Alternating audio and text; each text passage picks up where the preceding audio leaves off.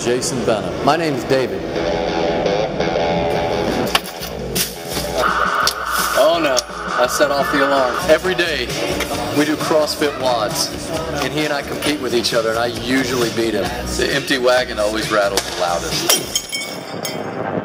A media firestorm. David and Jason Benham. One Twitter message. Jason, aren't you upset with HGTV? There's David and Jason Benham. Jason and David Benham. Who hold to these traditional values. I don't want to get into it. Why do your hearts go out to them? If our faith costs us a television show, then so be it. The war on traditional values. Liberal activists demanded the network pull the plug on the show. The twins say their beliefs cost them the show. Now, a country founded on freedom of religion and freedom of speech faces fundamental questions. You guys feel as if you are willing to lose everything if you're standing up for what you believe in. You were fired for having an opinion. No, we weren't fired for having an opinion. We were fired for voicing an opinion. We let them know that we love Jesus and we love people. Jesus loves all people, but he does not love all ideas. That there is an agenda. What an agenda will do. It seeks to silence the voices of men and women of faith, those that disagree with it. Go get your torches and pitchforks. HGTV's about to give a show to some Christians. There's an agenda that's out in America right now that demands silence, especially from men and women who profess Jesus Christ. Jason, aren't you upset with HGTV? That's okay. We're not victims. We live from the inside out. We don't live from the outside in. We don't need media. We don't need other people to tell us how to live. We live from the inside out.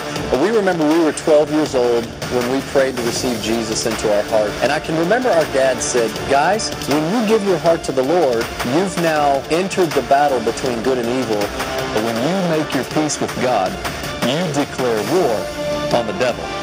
The message for this critical hour is that love looks like something. Love lays its life down, whatever the cost. Love runs toward the bullets and does not run away and duck for cover. Now is the time for Christians to stand boldly for Jesus, whatever the cost. Ladies and gentlemen, please welcome David and Jason Benham.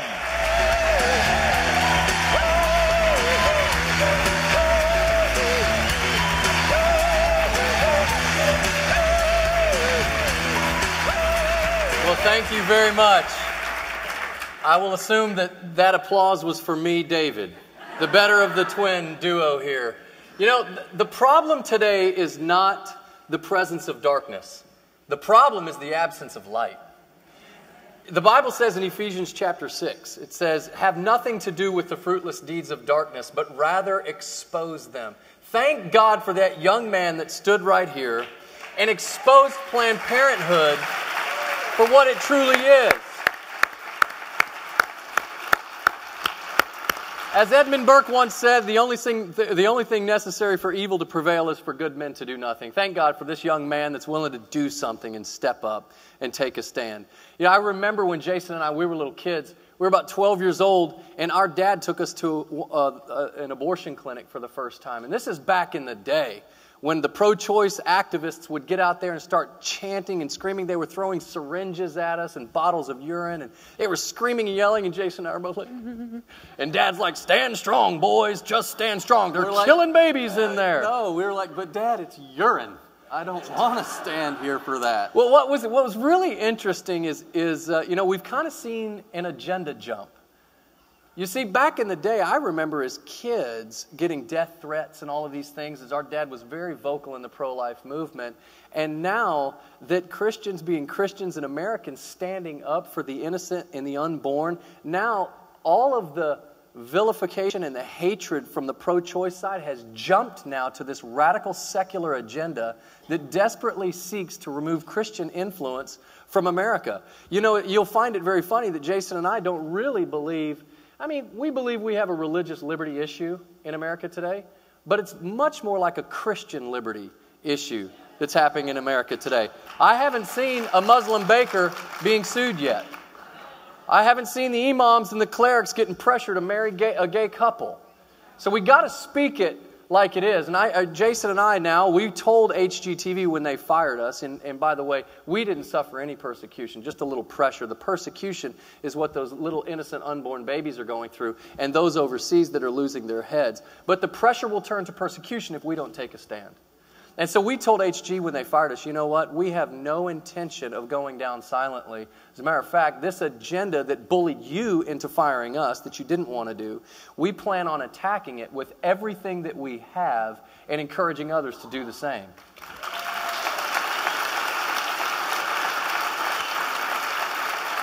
Don't say anything yet. Don't say anything yet. So here we were. Glenn Beck asked us to come and be on his show, so we're traveling through the Dallas-Fort Worth airport. And was that Trump and Jeb Bush right here? Was that what just happened? I want to switch that around. You're a wonderful guy. You're wonderful. You're just wonderful. No, that was about his wife. She's a wonderful woman. Right. She's wonderful. Come on, get it so right. Anyway, we're in the Dallas-Fort Worth airport, and our faces were on the television. We're walking through the airport, and we noticed people were looking at us a little bit odd. And one man in particular waited until there was no one around us, and he looks over both shoulders, and he comes walking up, and he goes, "Hey, are you guys the Benham brothers?" And we were like, "Yeah."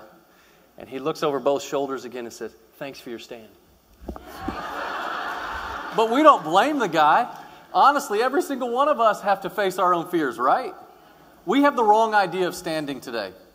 And I want to tell you what I mean by that. You know, we hear a lot of people say, and I've even said it myself, we have to stand. Now is the time to stand. If we don't stand, we're going to lose our religious liberties. Okay, let me just reframe it just for 1 second. I've been trying to teach my 9-year-old son how to reframe a situation. Let's just reframe this for a second. We get to stand.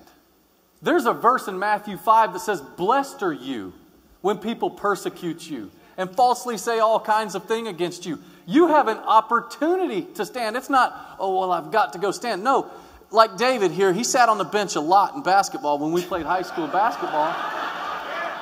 That's not true. And do you know the greatest compliment he could have ever been given, other than, "Hey, you play like your brother," that would have been a great compliment. But as he's sitting at the end of the bench and I'm in the game, 15 seconds to go in the game, we're down by 1, and the coach looks at his bench and says, "David, you get in the game." That's the greatest compliment he could have ever been given.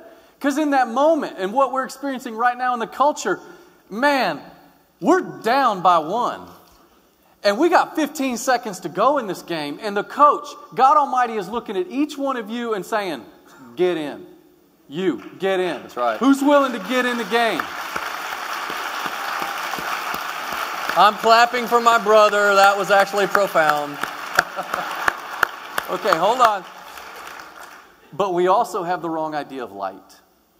See, we grew up singing the song, "This Little Light of Mine." Please don't sing. I'm gonna, man, I really messed that key up, didn't I? "Don't let Satan it out." You guys remember that song? Okay, so we think that when we get saved, God has a little flashlight or lights our little candle, and we're all like, "Oh, You don't light a candle with I'm flashlight. saved." It's a lighter. I mean, a lighter. Wow, that was He's never good. smoked before. He I doesn't know a what that few is. other words like strategery and other words like this. So you light the candle, and here you are walking around with your little candle. Well, what happens when someone blows on that candle? It goes out, right? Well, what God would have us know is that what He wants to start are embers, burning charcoals deep down inside of us. And if you've got burning embers on a fire, and you take a blower to it, what's going to happen? It's going to ignite a flame, right? So when God tapped David and I on the shoulder, we had already been in God's Word, in the Scripture. Look, I brought my Bible too. Okay? Okay, now, but here's one difference. We're going to open it. And we're going to read it. And we're going to trust it.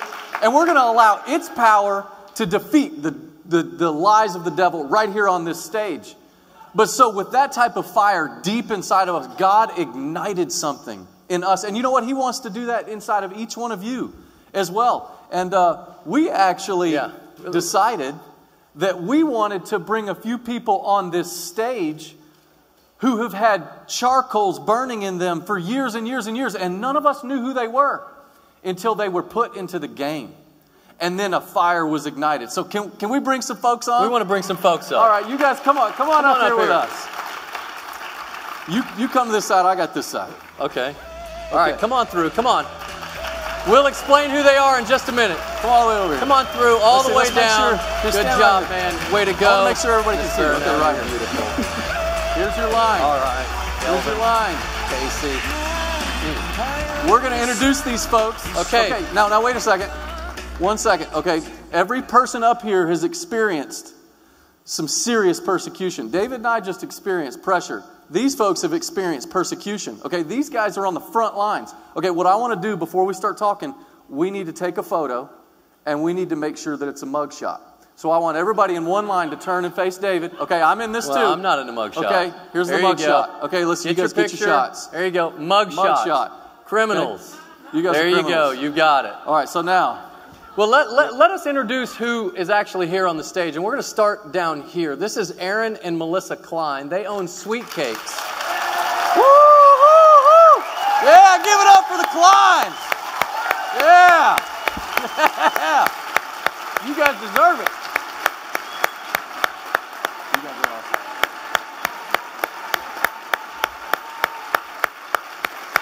Stay standing until we introduce the next ones. And the next couple that you have not heard much about because they just settled their case, but this is Rich and Betty Odegaard out of Iowa. They lost their wedding chapel and next week are going to be auctioning off the contents of their wedding chapel because they would not perform a gay marriage. But they're in the game. They're in the game. Yeah.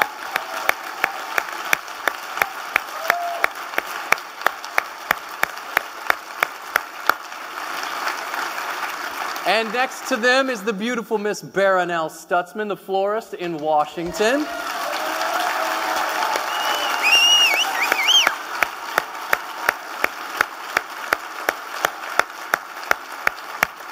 And then we have Sergeant Monk, who was relieved of his duties in the Air Force because of his views on homosexuality.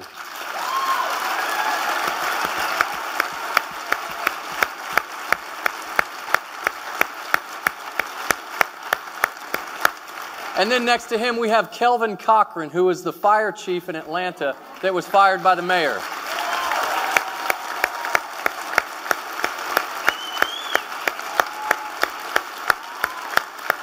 And I want to introduce our last guest. This is Casey Davis, who has not yet lost his job, but it's going to happen because he is a magistrate. County clerk. County clerk in which county in Kentucky? Casey County.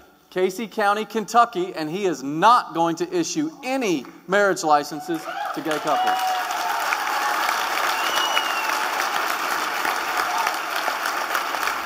Now, this is going to be, okay, we've got 9 minutes. We want you guys to stay up here because we made a commitment. The day we got fired, Jason and I made a commitment. We said, Lord Jesus, we want to serve you whatever the cost. And we also want to be good Americans, whatever the cost. We want to stand for our religious liberties no matter what. And by God's grace, we've been given somewhat of a small platform. So we want to use this platform to lift you guys up and to bless you and to honor you and to thank you for standing with courage. I got it.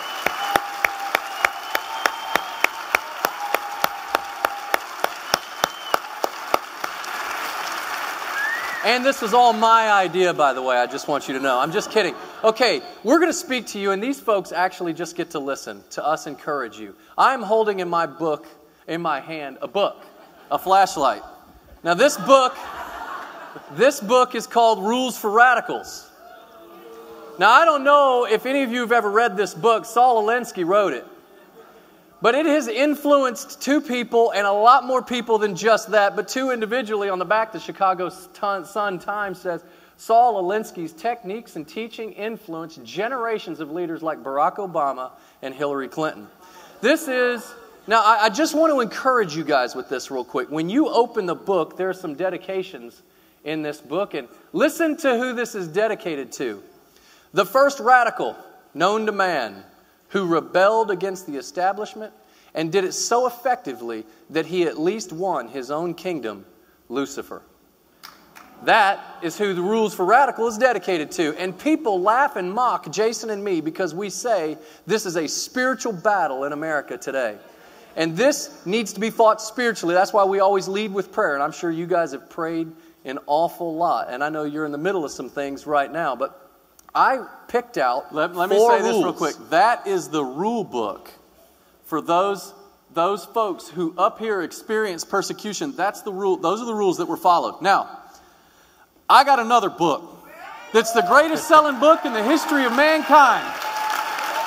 This book set my family free. My dad was a drunken bum, and he gave his heart to Jesus. He dedicated himself to the truths in this book. And by God's grace, now we're up here on this stage telling people that Jesus is the King of Kings and the Lord of Lords. And the Supreme Court is not supreme. It will bow before a king. And his name is Jesus, and he is in this book. And every single person up here recognizes that because that's why they're here. Now, you tell them some of those rules. Okay, I got 4 rules. Okay, I pulled out, there's several rules in here, okay? But here's one of the rules, all right?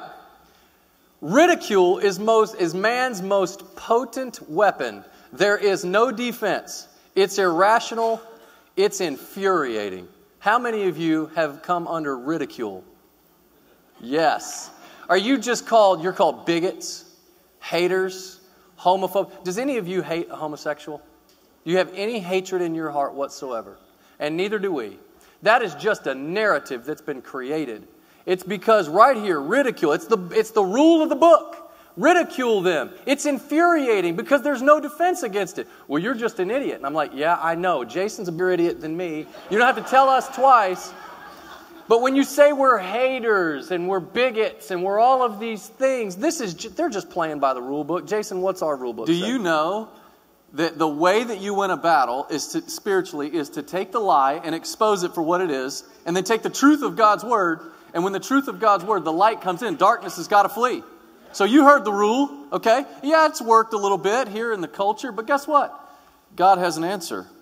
Jesus says, blessed are you in Matthew 5:11, when people insult you, when people persecute you, and they falsely say all sorts of things against you.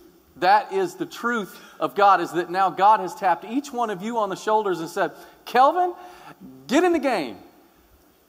Monk, I know all they call you is monk.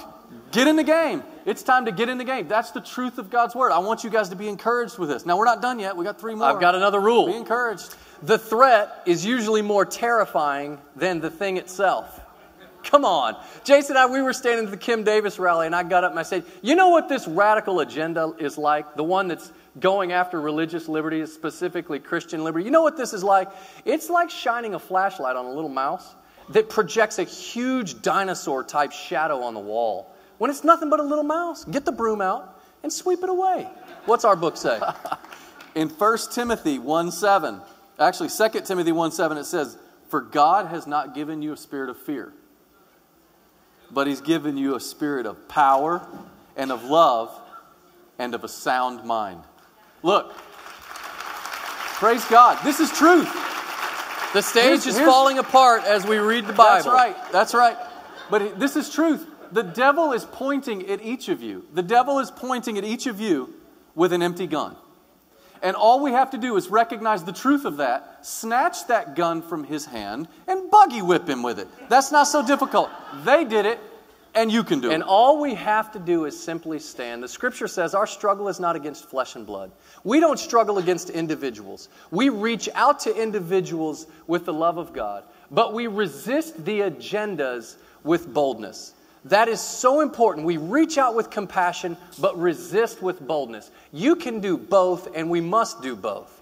Let me give you another rule. If you push a negative hard enough, it will push through and become a positive. What? You know what Hitler said? Hitler said, by clever and persevering use of propaganda, even heaven can be represented as hell to the people, and conversely, the most wretched life as paradise. That's what Hitler said. Jason, what's our book say? Truth is hate to those who hate the truth. This is what our Bible says. You guys like the Bible? I told you we're going to open it, we're going to use it, we're going to destroy the works of the devil. And you will know the truth, and the truth will... Booyah, Grandma, you guys got this. This is Amen. Awesome. All right, rule number 4. This is very interesting. Pick the target, freeze it, personalize it, and polarize it. cut off support networks and isolate the target from the enemy. Look at you shaking your head. You know exactly what this feels like. Go after people and not institutions.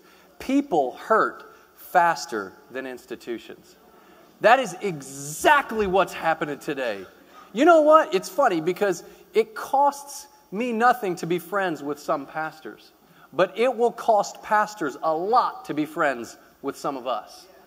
Because when we get frozen and isolated and polarized, they cut you off from any sympathizers.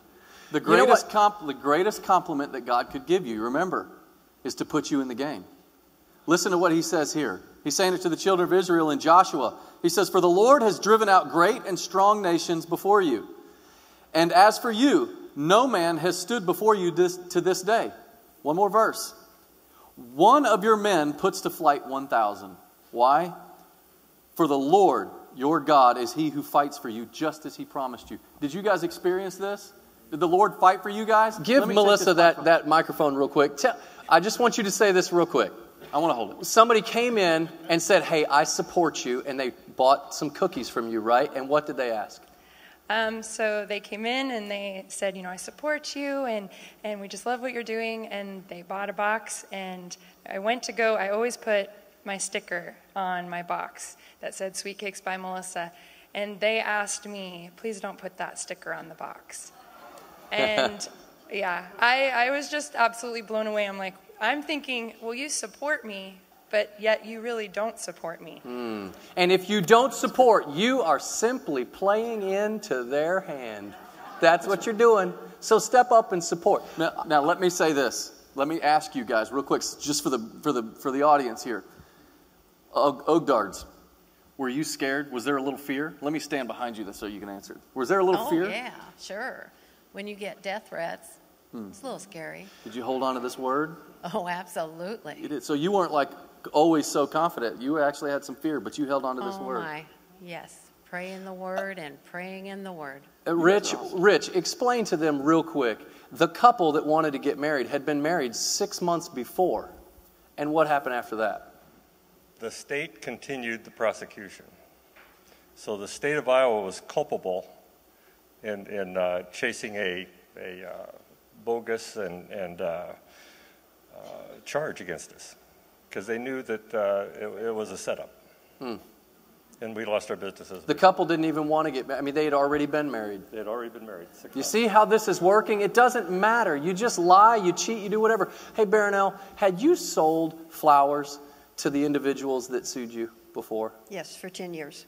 And Rob was a really good friend. And if he walked in the door today, I would hug him and sell him 10 more.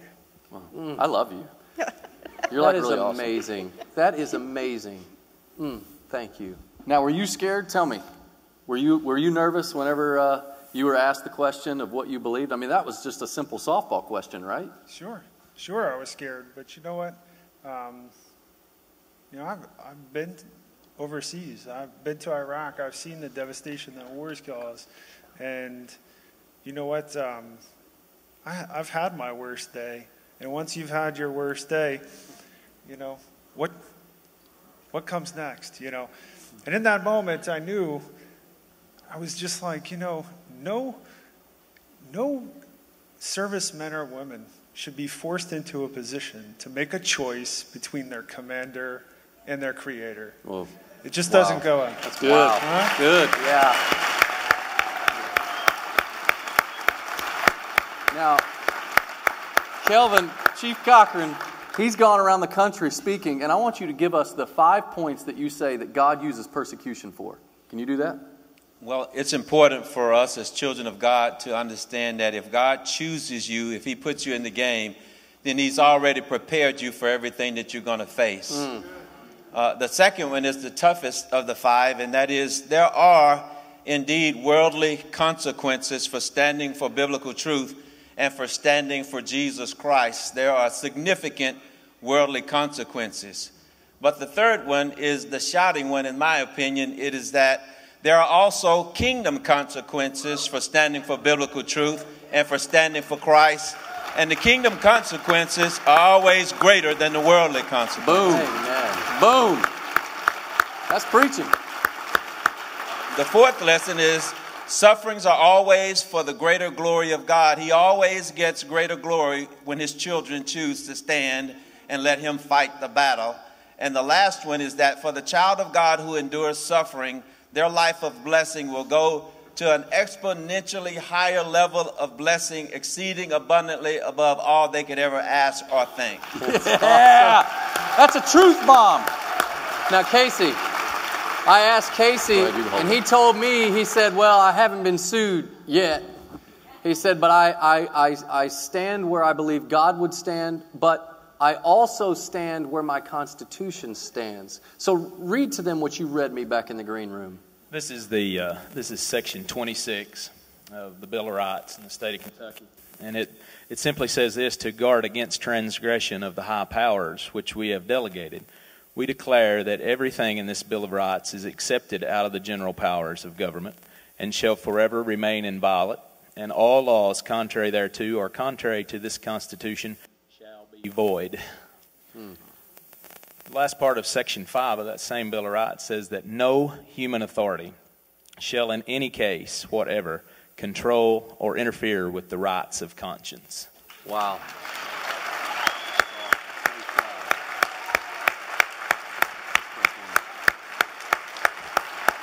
Well, we are done. I just want to say thank you to you guys. Thank you for being here. Thank you, Family Research Council and Tony Perkins. God has truly blessed this organization. God has blessed this nation. And now is the time for us to stand boldly. We may lose something. We may lose a job. Thank God we're not losing our heads. We're not losing our lives. But you know what? It's worth it in the end. So we're going to stand for the Lord, whatever the cost. God bless you. Have a good night.